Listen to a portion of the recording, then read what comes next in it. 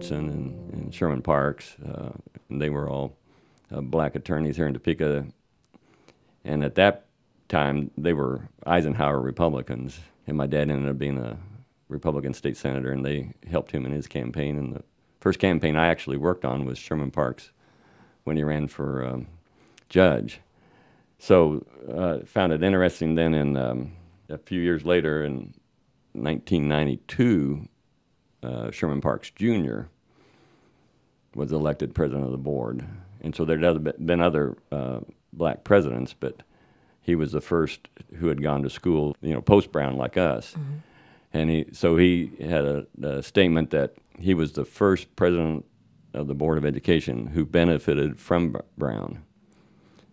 And so that was in the paper, and I just gave him a phone call and corrected him and said, I benefited from Brown as a white student. And I really believe that Brown was not just for the black students, it was for the whole country, that we, in order to be truly a united country, we have to break down every barrier we can.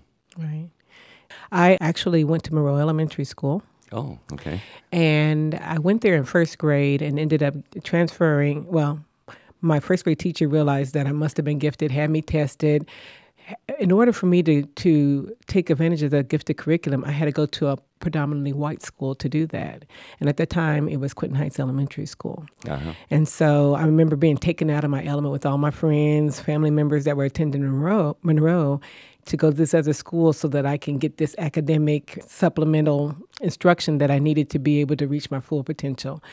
So I ended up going for first grade, half year first grade, half year second grade at Quinton Heights Elementary. And they brought me back to Monroe Elementary as a fourth grader the next year.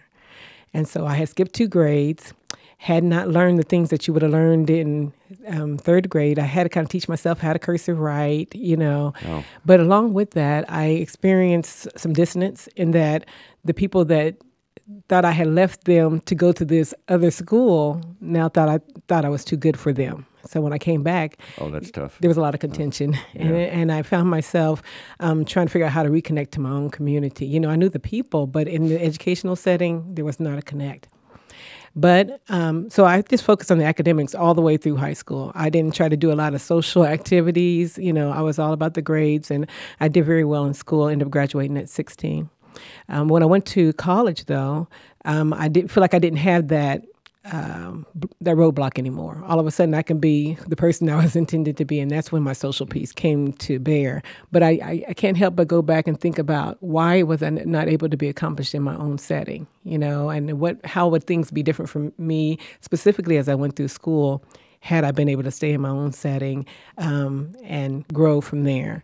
But here I am today, and I think even that experience informs what I do on the board today. Now, technology, of course, is so far advanced now over when I was on the school board, and you might not even be aware of the fact that we had these huge maps of the school district, and we had one with the boundaries for the high schools, and then for the middle schools, and then for the elementary schools, and there was a colored pinhead based on race.